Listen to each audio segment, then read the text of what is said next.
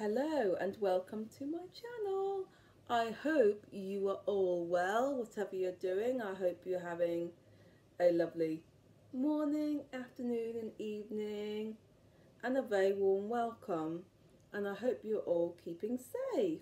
I'm going to read something to you because this is really interesting and it gives you another perspective on everything that's going on. It's all been a bit sort of crazy and there's a lot of uncertainty at the moment. There's definitely an atmosphere. I definitely feel that there is an atmosphere at the moment. And I was talking to a few of my work colleagues and I feel like I'm in a movie and they all feel the same. I feel like I'm in an apocalypse movie. But one thing that I have noticed, which is really nice to come out of all this, is that we're all sticking together, we're all helping each other.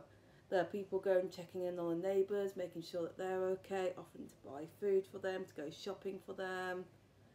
There are people checking in on their elderly grandparents, making sure they're okay, checking on their family, doing shopping.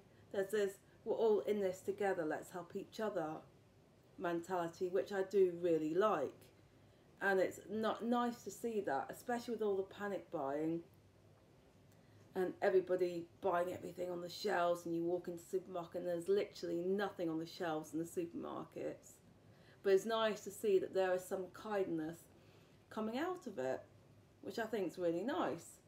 And this is what I found online. It's by somebody called G. Jill.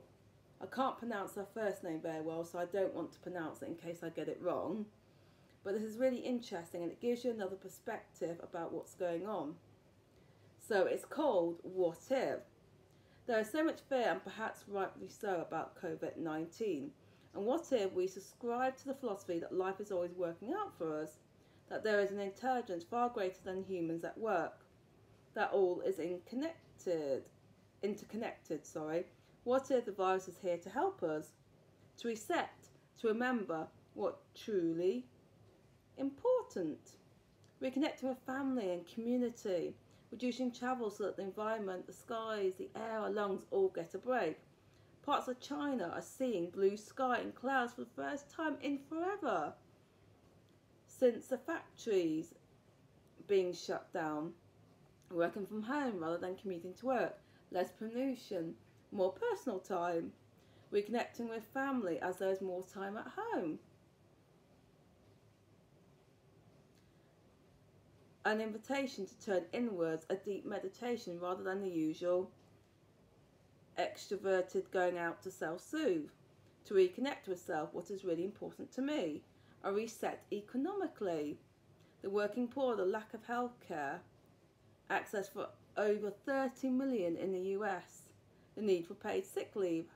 How hard does one need to work to be able to live, to have a life outside of work, to face their morality, check back into life, into living life rather than simply working, and washing our hands. How did that become a new thing that we needed to remember? But yes, we did. The presence of grace for all. There is a shift underway in our society. What if it is one that is favourable for us?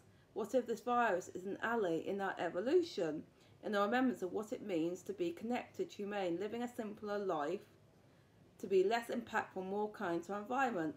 An offering from the heart this morning, offered as another perspective, another way of relating to this virus, this unfolding, this evolution.